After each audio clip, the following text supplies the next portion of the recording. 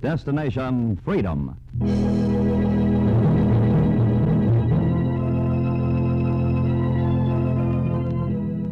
Destination Freedom, dramatizations of the great democratic heritage of the Negro people, is brought to you by station WMAQ as a part of the pageant of history and of America's own Destination Freedom.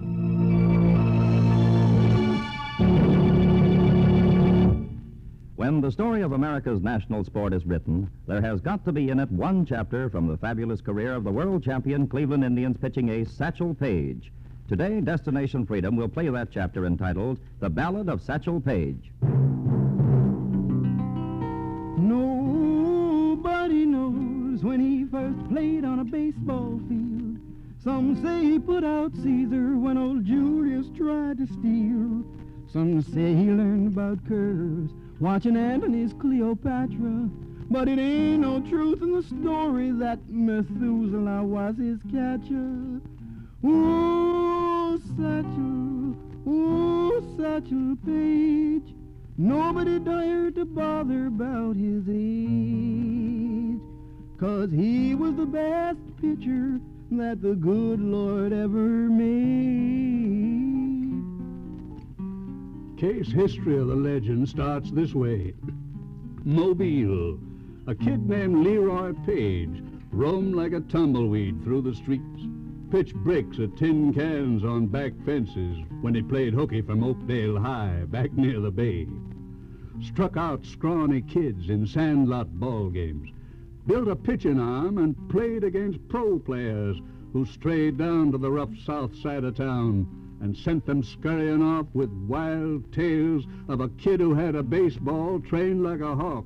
It could tear the heart out of home plate. Stood 6'3" in his stocking feet. Could bend back like bamboo, could dust ash off a smoker cigar with a brick at 60 feet. And when he was 16 summers old, he heard about a baseball team in Chattanooga that was open to Negro ball players. And one hot day, he pointed his long, lean size 14s toward Tennessee. And he went a-treading over Lookout Mountain, down toward the ballpark in the valley. Tales went a-spreading ahead of him.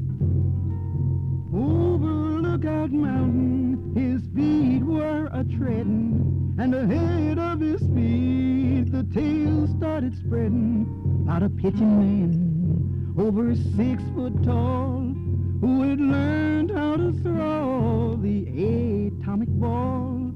To Chattanooga town went Satchel the gangling. To Lookout Park was where he was a-angling. Now the baseball boss, whose name was Bailey, had heard their tales, and he argued daily with his coach Sam that they were not true. But the coach just grinned. There was something he knew. And he turned to Boss Bailey, about to say something sage, when over the mountain trod big Satchel Paige. They say that's the way he come down on that Chattanooga ballpark. He walked on the field, walked around the field, walked across the field, and stopped in front of Boss Bailey. Hey, Coach. Yes, sir, Mr. Bailey. Who's this scarecrow? Oh, well, he comes from a little scrub team in Alabama. His name's Paige. He pitches. These hicks have more fair stories about ball players than the law allows. Don't know baseball from a sweet potato. Hey, you.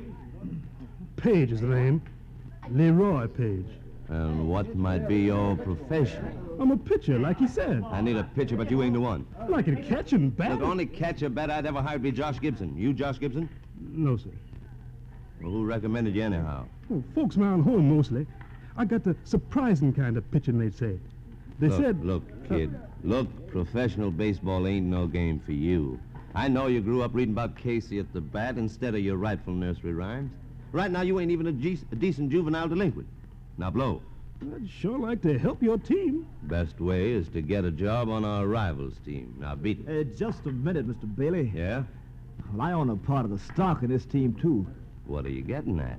Well, they say this kid here can pitch. You say that to say what? I bet you my share of the team's stock against yours. He'll do all right in a tryout.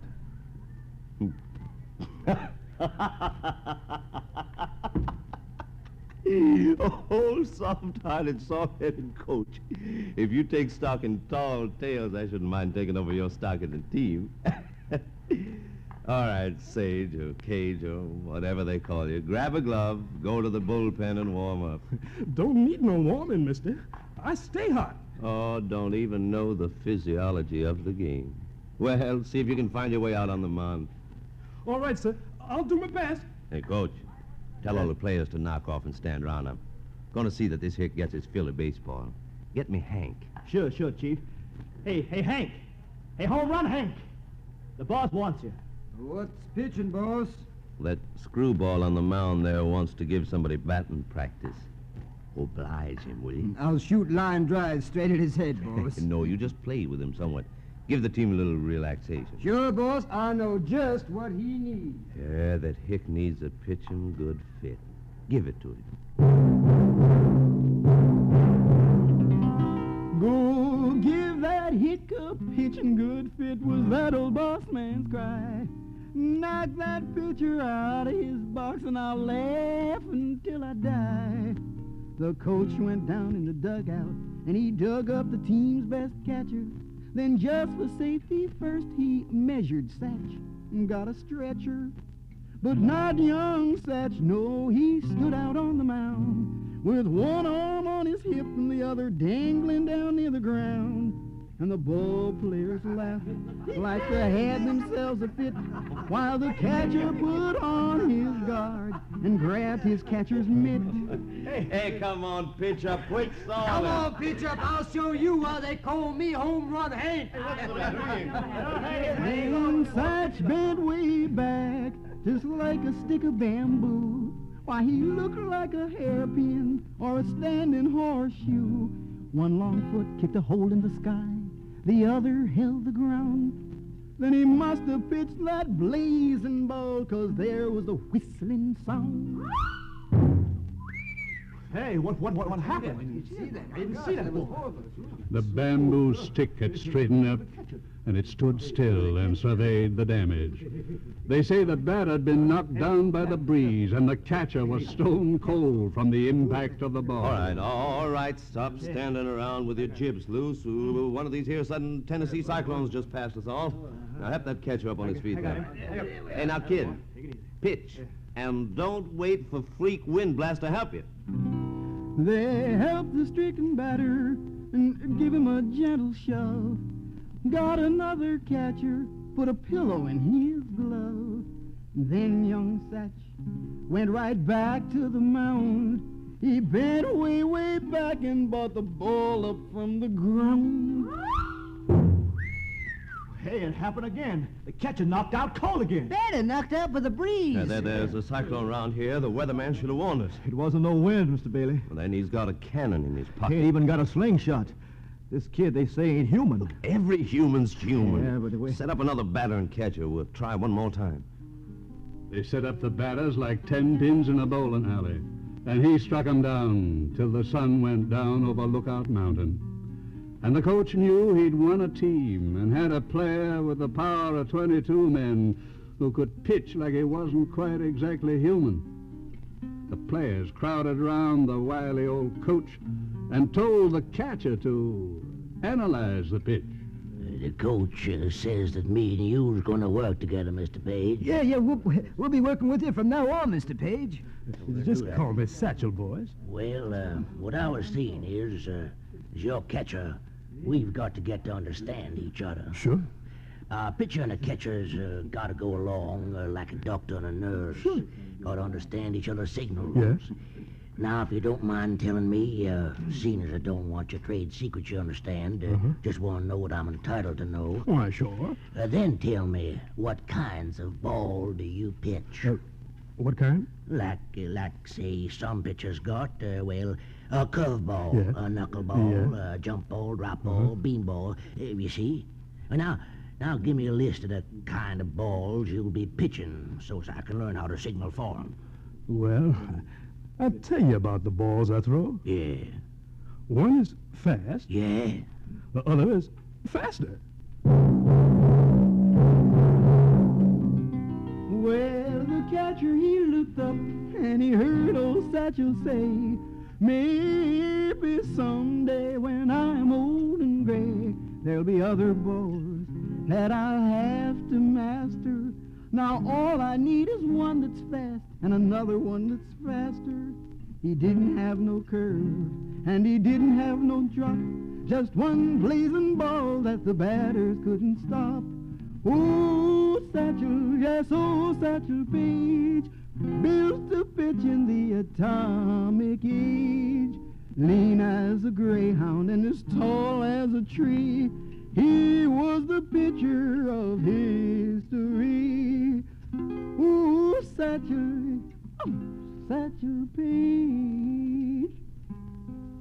They say they put him on that Tennessee team, put a uniform on his back, nailed spikes onto his 14s, and sent him pitching round the Southern Circuit.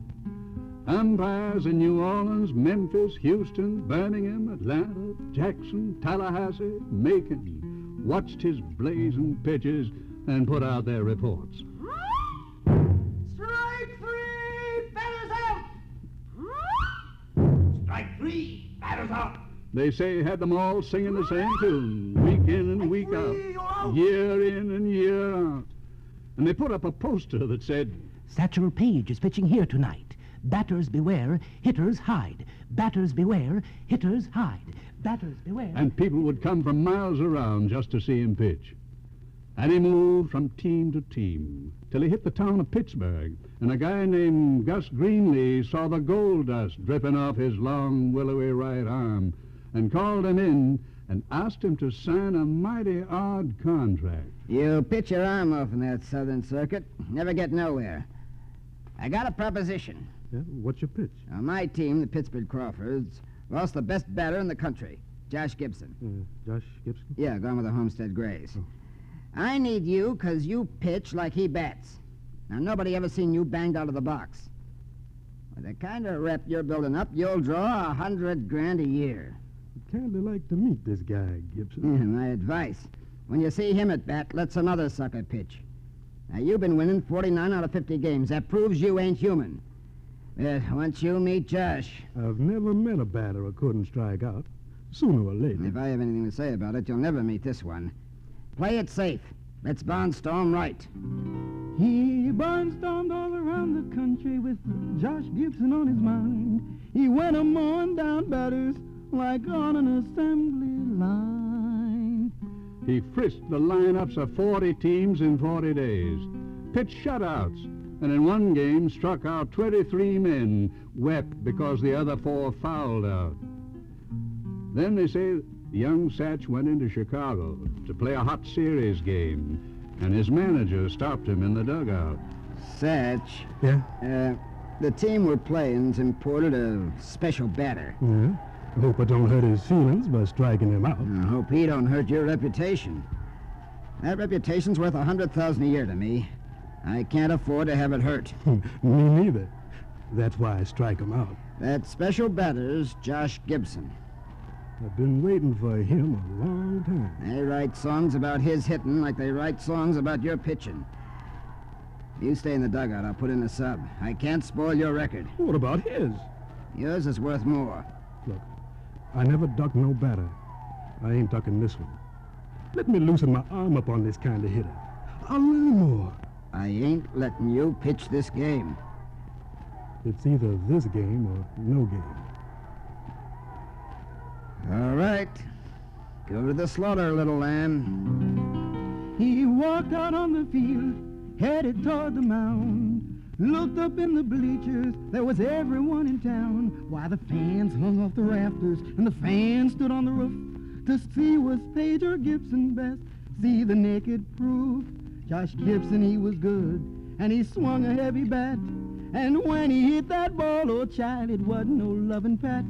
Old Satchel, he leaned back to give the folks a show, and then he straightened up and let his lightning go. Strike one! Oh, Josh adjusted his cap, and he let out a long, long sigh. as he watched that well-trained ball go zooming by. Satch wound up again to deliver another blow. Then something happened that hadn't happened before. Josh hit the ball, and you could hear it sing, shot over the walls just like it had some wings. Oh, Josh just went and crawled around the park, 'cause he knew they wouldn't find that ball till way, way after dark. They say the long shutout record of the Satchel stopped, and the manager, who'd never quite believed young Satch was human, called him aside and said, You ain't the phenomenon I've been advertising. How you explain it? Well, it just proves that I'm human. They say the next time he pitched to old Josh Gibson, it was in a park in Chicago. He let 3 men get on base just to get to Killer Gibson. When he came up to the plate, Satch called out to him, Hey, Josh! Hey, Satch! I'm striking you out with 3 straight balls. Ain't no man that's human can do that to me.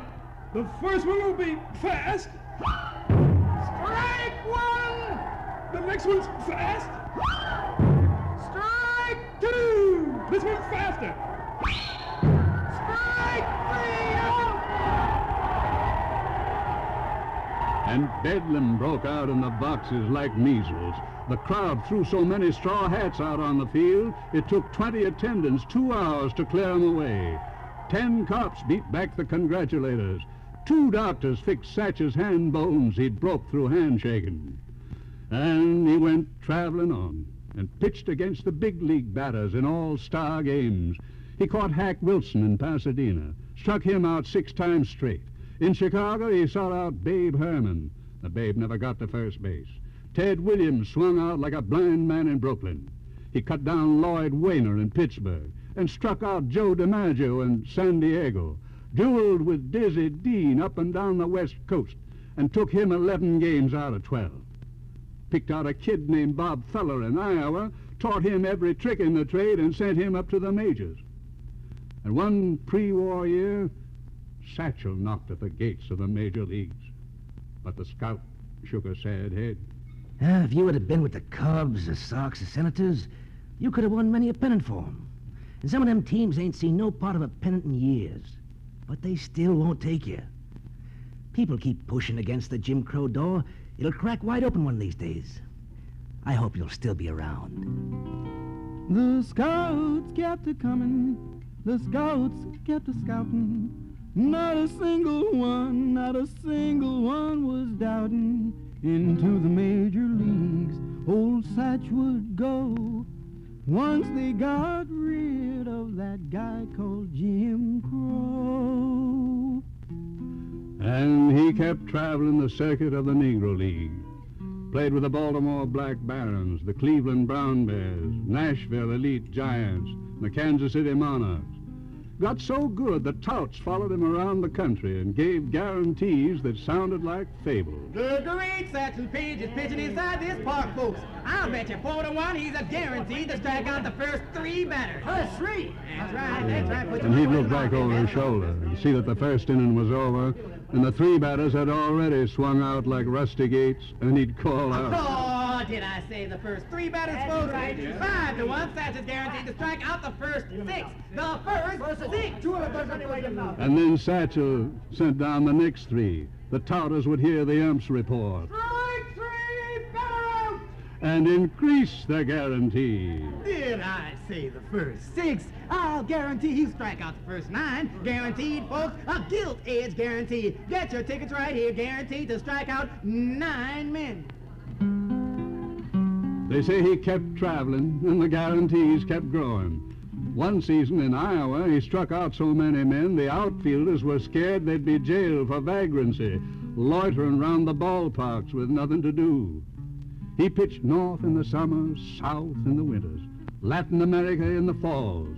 He pitched all season, and his seasons lasted 12 months straight. And one winter season, on a ball field high in the hills of Mexico City, he was practicing some new pitches while his coach speculated. Changing your whole style of pitching, huh? Yeah.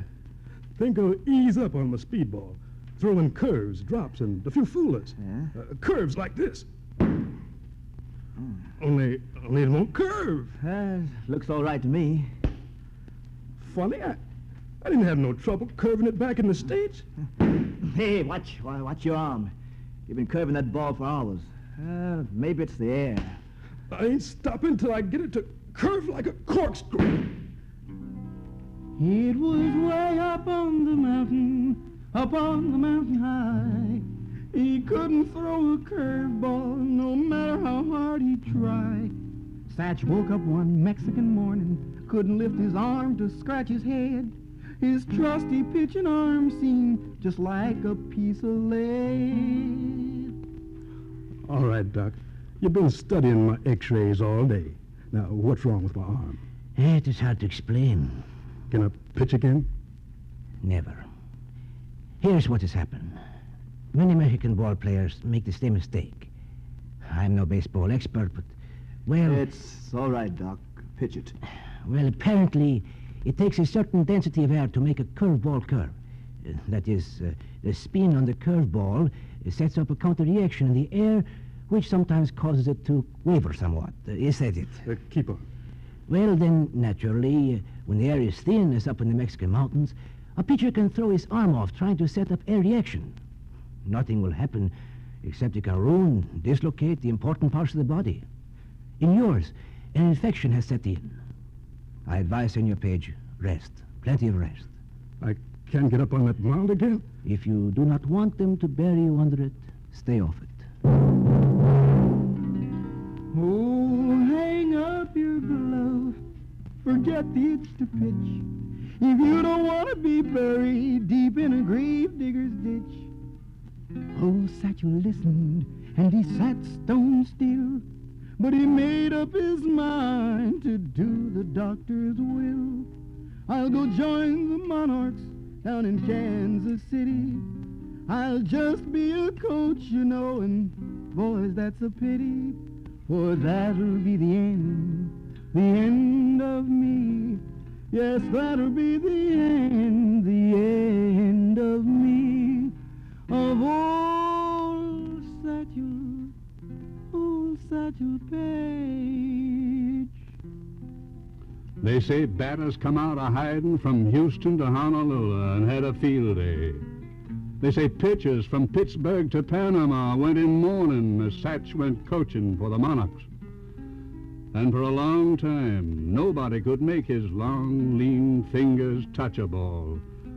Nobody except the boys he visited one day in a hospital ward in San Diego. They'd just come from Okinawa. They'd asked the government to send Satchel Paige round, and he came. They sent him to the soldiers to bring them good cheer. But when they heard he'd quit the game, they wept full many a tear. One soldier said, Mr. Paige, I've heard of you since I was a child. I wanted to come home and see you make them batters swing wild. Oh, Satchel Paige, you was the best darn pitcher that the good Lord ever made. Oh, Satchel Paige, please pitch once more, some soldiers said. All right, said Satch, I'll do it, even if it kills me dead. Hey, Satchel Paige. He went back to the ballpark where the Monarchs were playing, walked out on the field past the coach and the players, and bet his life saving he'd strike out the first 9 men. They say the crowd got quiet when he stepped on the mound. One leg shot up and tipped the sky, and the other held firm to the ground. And he must have thrown his blazer ball, 'cause there was that whistling sound. Strike one! There were curves, sidearms, overhands, underarms. Strike two! There were back jumpers and leap balls, bumpers and loopers, drops and dodges. Paige was pitching. Ooh, I throw a ball that'll split the heart of a dime. I'll pitch and pitch and pitch, and I ain't gonna stop this time. I'll pitch the balls I'll saved for my old age, said old Satchel Paige. They say he wound up like the first day he pointed his 14s toward Tennessee 25 years back. They say the batters and hard hitters went back into hiding. The doctor shook their heads and gave him up for dead. But he kept pitching round his 12-month season. And one evening in Cleveland, Bill Beck and Lou Boudreau stood by while he threw 50 pitches to a batter. That's enough. 46 strikes out of a possible 50. If you're ready to sign, that puts you on the Cleveland Indians team. I've been ready a long, long time. Yeah, no. Too bad they can't see Satchel Paige the way I used to see you when I was a kid. Slinging only those two kinds of pitches. Fast one and a faster one. Jim Crow's cheated sports fans out of a fabulous time. You still got enough, more than enough, to show them what they could have seen if they'd stopped segregation in baseball from the start. How about getting into uniform? True, you may not pitch like you used to at all, but you still got plenty of juice on the ball. Now look here, folks, I'm getting ready to go, 'cause the rest of my story you all just about know. How with Dobie, Gordon, Keltner, and that hustling Lou Boudreau, the Indians won the pennant, and old Satchel steal the show. If you don't believe my stories, sure enough gospel true, goes to show baseball legend just ain't meant for you. In front of him fame was always a dangling. It came mighty late for Satchel the gangling. Oh, Satchel Paige, the greatest pitcher that my good Lord ever made. Oh, Satchel Paige.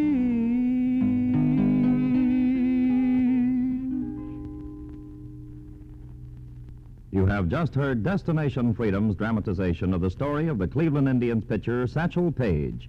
Destination Freedom is written by Richard Durham and produced under the direction of Homer Heck.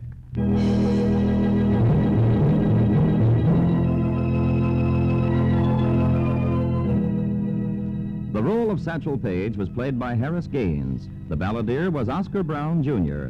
Others were Dean Olmquist, Harvey Hayes, Ted Liss, Tony Parrish, and Fred Pinkard. The special music was composed by Emil Soderstrom and played by Elwyn Owen, Jose Bethancourt, and Lou Kessler. This is Charles Chan inviting you to be with us again next week when Destination Freedom will tell the story of Benjamin Banneker, Negro inventor and surveyor.